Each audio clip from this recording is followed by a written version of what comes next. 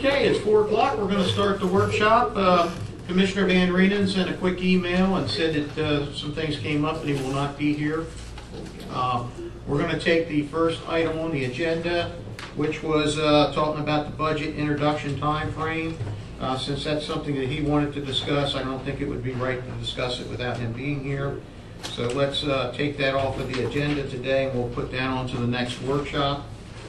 One thing that we probably need to do in the at the next workshop is to kind of try to finalize if whether or not we're going to move the election date one way or the other.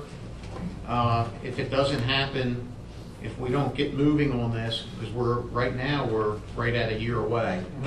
So I think that we probably have to make some decisions here real soon, because I think if we have to do a charter change, it's going to take some time to make those things happen, and we have to give the candidates a fair amount of time to understand. If anybody has any comments regarding any stuff that I sent you related to the election stuff, please get those back, so I can wrap that up here. Very good. Okay. All right, let's go to the actual first discussion about the Hollingsworth Manor name. In fact, I don't see anyone here from Hollingsworth Manor right now. One of the things that we had talked about was maybe doing a name change, an image change, and of course, with any time you make changes, there's certainly consequences involved in anything. Any action, there's a reaction, as we all know.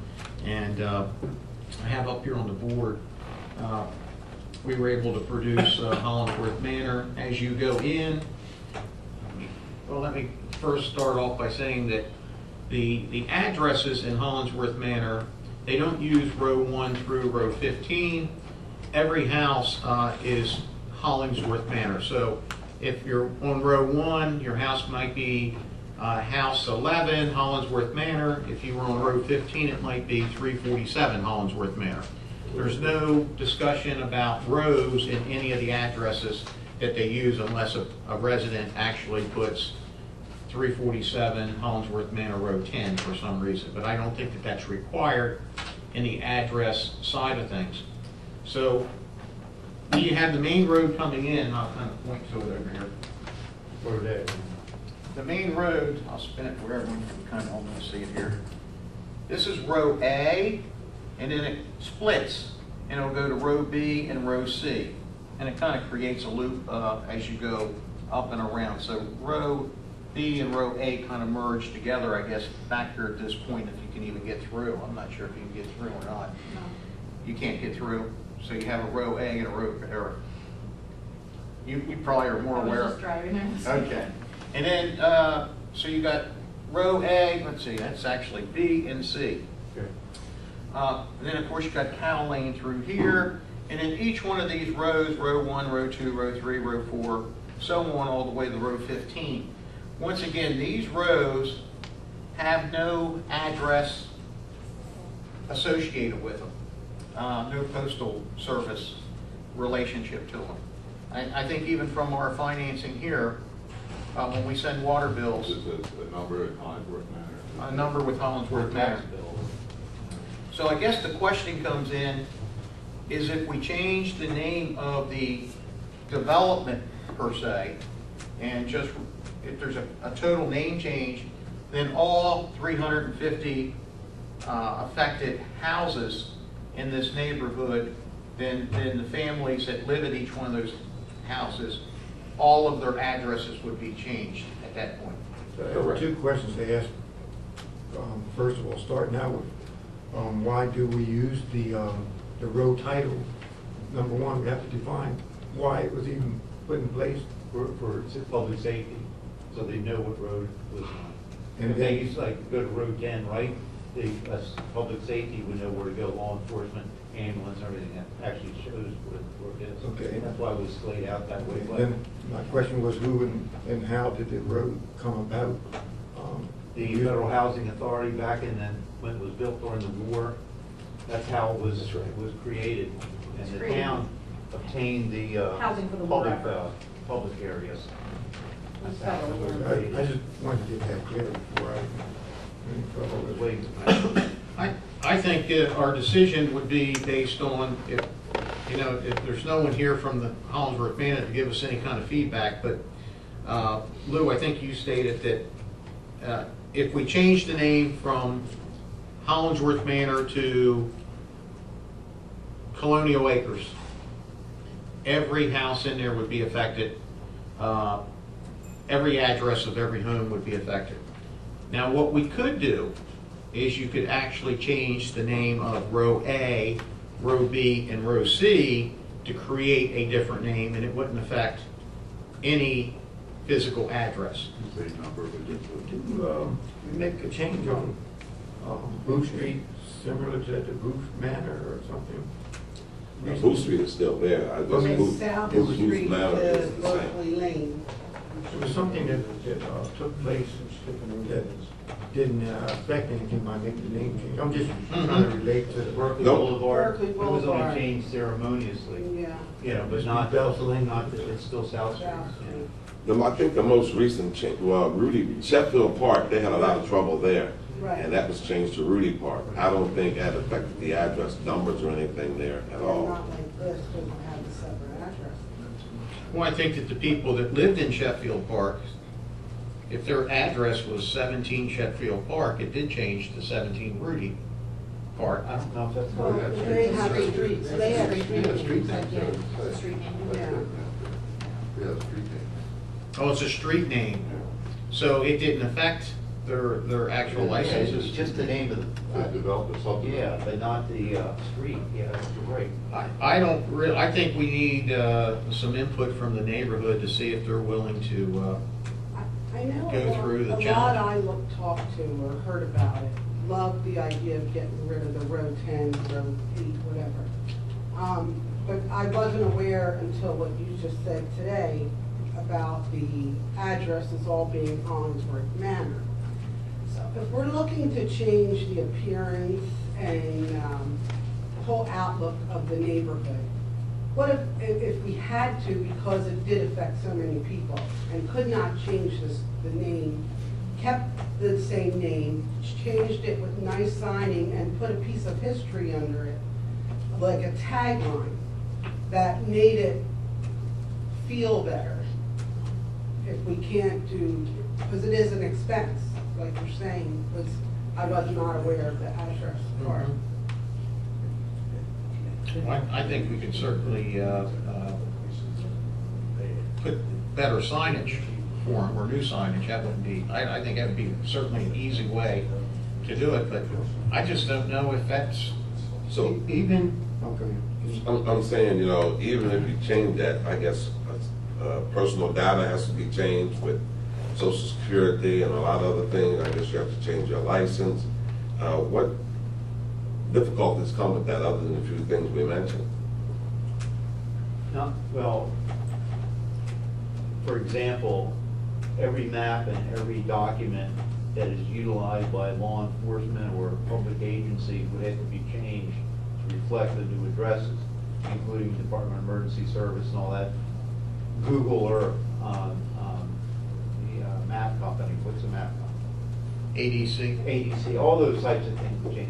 But the biggest impact would be on the number of people and the number of documents that they have to reflect. I mean, just imagine if you had to you moved, and every document you had to notify your employers, your Social Security, everybody who, healthcare, on and on and on. I think I gave Commissioner Jablonski just a quick list of all the things of impact, that would do it. And I'm not sure how people would accept it, but it was to be a material. Yeah, but that in itself would require each resident to do an awful lot of work to go along with the change, like their own. Now, see, it wouldn't be personal- bad if you had the majority of the residents here said, we're willing to do all that, then that's fine, but you got 1,000 people who live down there, or close to it. But if we're So, changing the they didn't have input street into it. names, they don't have to do that No, no. because their It's still physical the Hollingsworth address Manor is then. to Hollingsworth Manor. Right, if you knew. So you could still change the street name Yeah, without A, B, affecting C, them and all the changing roads, anything. we would still have to change all the maps and Well, it'd be everything. like a new development coming to town, and that has to be added to Google Earth and the new Well, that's easy, a new development. We did that, I was telling the mayor about Maple Avenue. Originally, before there was any houses on, when you get out over the North Street Bridge, you look to your left, that's Parkway. Right. Well, to the right was Parkway too, but there was no houses on it. So when that became a development, and I think Elmer Justice was the one who developed that, before any house was built, I had pulled the plat and found out that originally when Park Circle and all that was laid out, the Elkton Heights, that was Maple Avenue, but it was never named Maple Avenue. So we named it Maple Avenue then. So the very first house that moved in was Maple Avenue. Now all the houses that are in there is the infill in that new development, Maple Avenue. There's no confusion because there's only one Maple Avenue. So it was easy because when those people gradually moved into the bought houses there, they just did it. But if you went in there now and you have all those people change everything, I caught it before it happened. Now this is like a lot of, I don't know, 20 times more people, you know what I mean, maybe more than that. That's a lot of people that'd be affected. But if you change the names of the streets, it would only affect, you know, mapping and, you know, stuff like that. Could we send with the water bills a questionnaire and Water bills are sealed. they're sealed? Yeah. There's a field, since the rate's no longer on it, but Mike wouldn't have the. If no one would read it. If you talk about a questionnaire. Well, we could send out a That'd be questionnaire. separate mailing. I mean, you just have to send it out. That was 315 houses in there. 46 households. There's 315, well, they got 350 here. It might be the 350, you're right.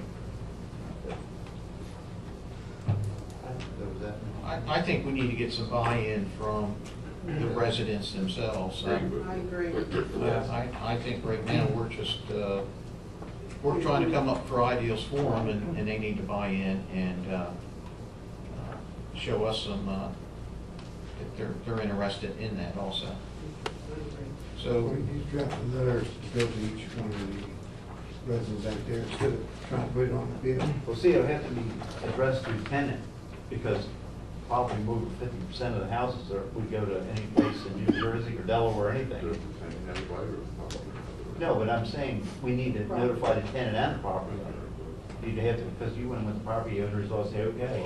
But the tenants are the ones that be impacted, not the property Get that owners. information from the water bill, Huh? their mail, water bill, mail to property owner, Right. and receive as a different address. Yeah. all right, very good. We'll work on that. Anyone from So the you want- audience have you any want to do comments a- about okay, Hollingsworth Manor? survey. Could you just change the name, put a sign up, whatever it may be, also, and a little sign at the bottom, AKA Hollingsworth Manor? You know, Earl actually drew me a little photograph. That's what he was, I was gonna say, whatever name we make it, instead of having the rows, number 1, 2, 3, just a signage that says row 1 through 14, Hollingsworth Heights, or whatever name we're gonna change it, and then people know on that side, and then on the other side, the same, identifying, so that when you do go around, you at least won't say, where's 1 to 15, or whatever, 114. But, good thing. very good. All right, the next thing on the list, Lou, we had the American Tower lease agreement, and I think you had some comments, and I think that John I has. think John looked at it, but there's language in this agreement that I don't like, and I would not recommend that the board accept. Actually, the existing lease that we have was Nextel Communication, but actually the successor there is this American Tower. And actually, their initial term and additional 5-year terms go to 2024. And if we don't terminate at the end of each renewal, they can go for 5 more 5-year terms. So I don't know why they want to extend it, because they're actually pretty well locked into it. But one of the things that allows us to do is terminate with notice, and they're kind of cutting us off unless there's a material default on the tenant. We can't terminate. We don't want to have that in there. And also, they have language in here.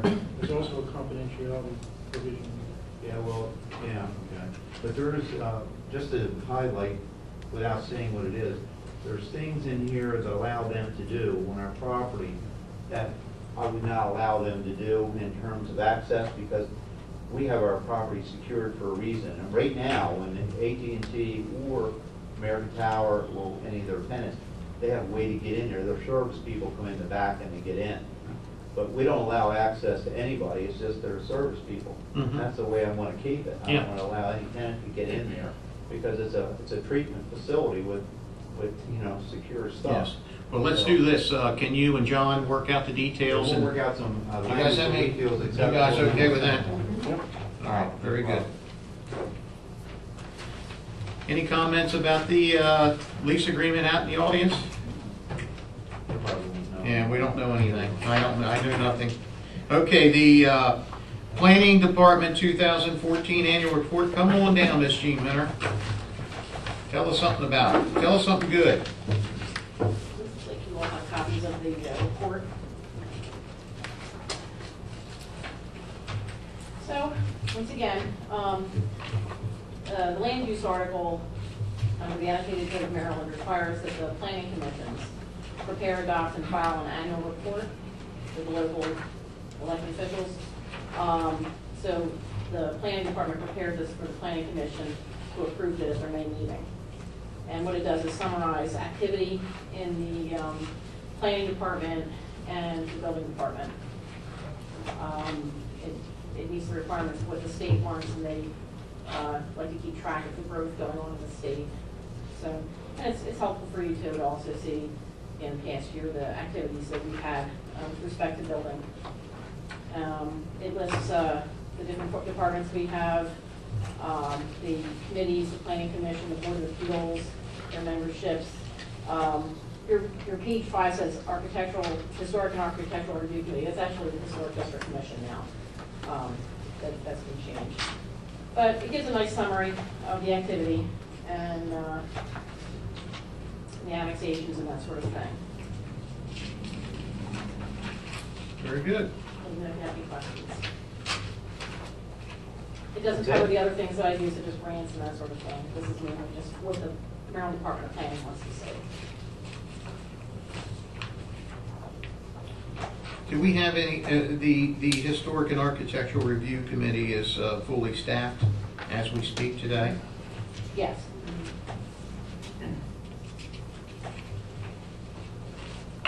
And what does AICP stand for? American Institute of Certified Planners. Very nice. It's professional certification.